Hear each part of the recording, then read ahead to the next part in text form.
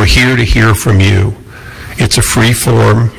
It's sort of like when they come and they testify in Congress. It's not about Q&A. It's about what you want to tell us. And so I do have an order that people believe we should go in, but I'm not going to do that. I'm going to say that each of you get up when you're comfortable. Come say what you want to say. If you think of something after you sit back down and you need to get back up again, please feel free to. This is your day. This is about what you know that the world doesn't know, and I would ask that you take this opportunity to make it public. This is being simulcast, and it will be recorded, and as a result, it will be part of the official record of the Congress, and hopefully something that the great-grandchildren will all have to remember their loved ones by. So with that, who wants to be first? Okay, thank you. I want to get mine done so I can listen to everybody else's and be able to listen. Good morning, everyone. Thank you for being here. Congressman Issa, thank you. And thank you to your team. They're wonderful, and thank you all for being here. I am Kelly Barnett, Staff Sergeant Darin Taylor Hoover's mom. He goes by Taylor. Thank you, California, for having us. I know you have your political issues, but I love California. California to me is my son. He served for 11 years. He was in California for 11 years. I was out here as much as I could. I love it here, not just because of the food, but I love it here. And I thank you for giving us this voice and letting us kick this off. We haven't had one, and we got one, so thank you. Taylor and I have this thing where we watch a lot of movies. We love to do movie quotes, so you're going to hear a lot of those. And if you know the movie, then we can be friends. So, and a quote. It was mine first, but he kind of took it over. It's fear causes hesitation, and hesitation will cause your worst fears to come true. And my worst fear has come true, and I have been hesitant about speaking out, and I'm not doing that anymore. So every opportunity I can, you're going to see this mug. But it's for my son. I'm going to be brave and tell you about my kid. He's an amazing kid. And I want you to know that I'm not a victim. We're not victims. We're parents to some mighty heroes. I want you to know that. Okay. Taylor's my firstborn, my only son. He's the first grandson, first grandkid on both sides. Hero to our whole family. I have 7 siblings, and we have between us like 30 kids. So there's a lot of us, and he's the hero. He's the oldest. He's the hero, the light in the room, the protector, the one everyone always went to for advice or for a funny story or to hear a funny story. Taylor had this amazing ability to, when someone needed him or when someone was speaking with him, he would, the rest of the world would fade, and he would give that person his whole attention, his whole, everything possible to make sure that person knew that they were important and that they counted. I wish I had that ability. I really do. What a cool dude. He definitely was. The Marine Corps was always his goal since he was little.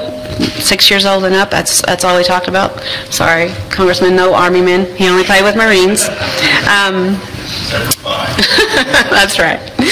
He went to boot camp September 13th, 2010, and we had this talk. I told him, you made this choice. This is going to be hard.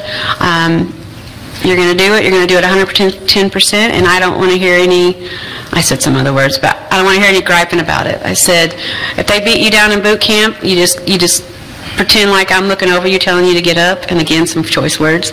I said, I'd rather them beat you down there than something else happened to you somewhere else where someone else tried to beat you down. And that was always a thing between us. He would always tell his friends, and it was just a thing he said had helped him through boot camp and SOI and his first deployment. So boot camp, SOI, he deployed 5 times, 3 of them to Afghanistan. His first deployment, he had, I don't know if it was a pleasure, but he had the opportunity to be with some of the last of the real war horses over there. They were his sergeants, and he became such an awesome man, an awesome machine, such a good person, and that's where he learned his leadership skills and basically his life skills. And I'm so thankful to those people and to the Marine Corps for what they did for my son. He always took care of his business. He took care of his family. He took care of his friends. He took care of his men.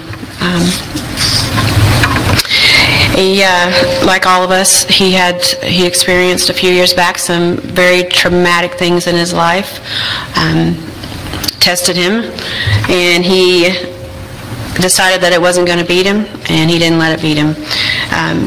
He kind of enacted his motto, movement is life.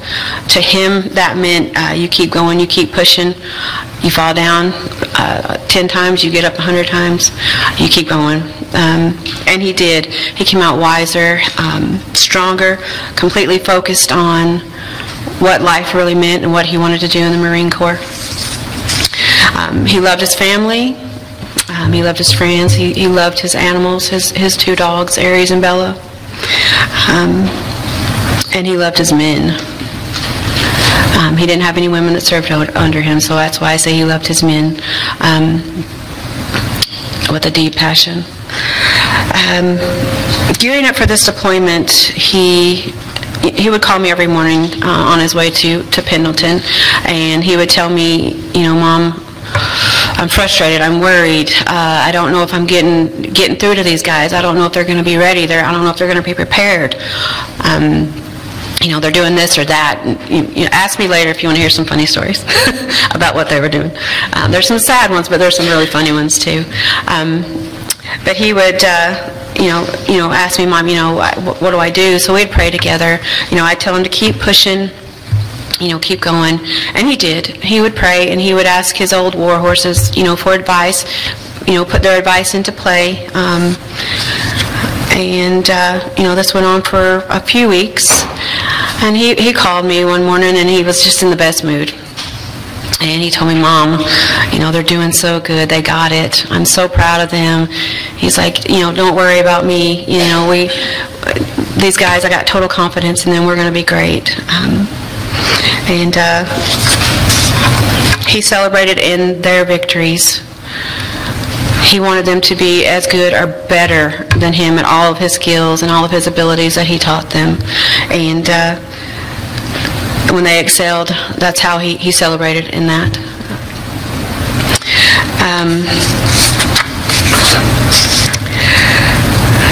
He was a true leader. I know that from the time he was born. He always led. But he led by his heart and his knowledge. He never led by his title, ever. That never went to his head. He didn't like the titles. But he always gave his whole heart to everything that he did. Like I said, he was deployed 5 times. His first 2 deployments were to Afghanistan, back in the muck when that was going on. His last one, of course, was in August of 2021. I thought this was, going to be a piece of cake deployment compared to those where I prayed every day, numerous times for his safety. I got complacent, and that wasn't the case. And I beat myself up every day for that. But I do know that he was prepared, and what happened for a reason. Unfortunate, but I know that he was where he was for a reason. On this deployment, his platoon, 28 of them, were chosen for a special mission to be on a ship, the Lewis B. Puller, which is funny because that's one of his nicknames was Chesty because he was so motivated. He had a few others, Tactical Taylor and Hoof Dog. They called him all kind of things, but he was on the ship. There was 139 people on that ship. It was a special mission. It was at the Strait of Hormuz and Iran, so you know what was going on over there at the time. It's going on still. But he was on that mission from May till the end of July. There's 28 Marines and, like I said, 139 people total. 28 Marines for their security and the rest for sailors and people from one of the three-letter agencies. It starts with a C.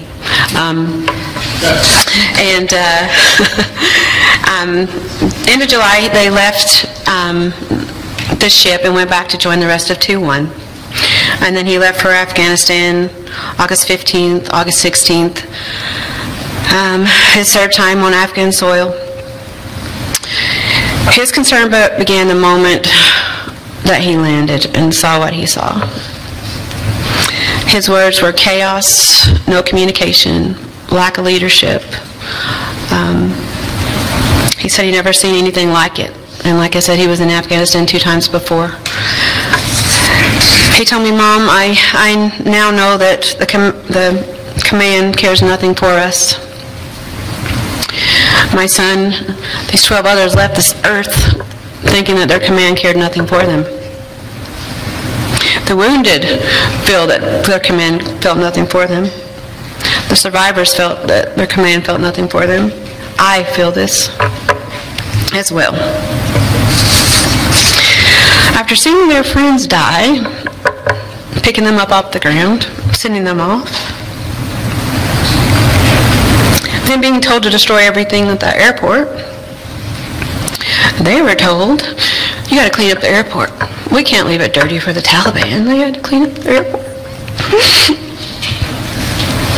What kind of disrespect? What kind of hatred for our military? What kind of mess? Confusion, deceit, lost, angry, sad, heartbroken, and disgusted. These are the feelings that the service members felt and are still feeling. These are the feelings I'm feeling. Taylor's dad's feeling. His sisters, his family, his friends. We were told lies, given incomplete reports, incorrect reports, total disrespect. There were gunshots. All I wanted to know where my kid was, where he fell. How long did he last? Did he fight? I was told to my face he died on impact. That's not true. The only reason that I know this is because witnesses told me the truth. I was lied to and basically told to shut up, that that's the way it was. Not true. He lived for a little while, but not on impact. He was giving out his ammo. He tied a tourniquet around his leg. I don't understand the reasoning for that lie. It makes no sense. Other than the fact that, did they really even do an investigation? Did they talk to witnesses? I don't know. Please don't be distracted by the mess that you're seeing on TV. Aliens, who cares? Are they real? I don't know. If they are, I got some people. I got a list of people. Please take them. Please take them.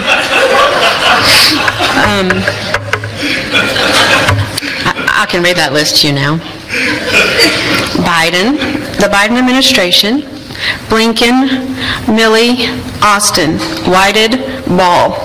Unfortunately, there's more. That's just the ones that I'm focused on at this moment. Incompetent, cowards, evil. Some are a few of those, some are all of those. I want justice. I want accountability. Why would they just not say, oh, we made a mistake, our plan was wrong, I'm so sorry. You know, that would have been something. You know, I understand war is hell. I understand that. But no, we didn't get that. Staff Sergeant Taylor Hoover, Staff Sergeant Ryan Christian Knaus, Sergeant Nicolo G., Sergeant Johanny Rosario Picardo, Corporal Humberto Sanchez, Corporal Hunter Lopez, Corporal William Deegan Page, Lance Corporal David Lee Espinosa, Lance Corporal Riley J. McCollum, Lance Corporal Dylan R. Marola, Lance Corporal Kareem M. Nakui, Lance Corporal Jared M. Schmitz, Corpsman Maxton W. Soviak. They deserve justice.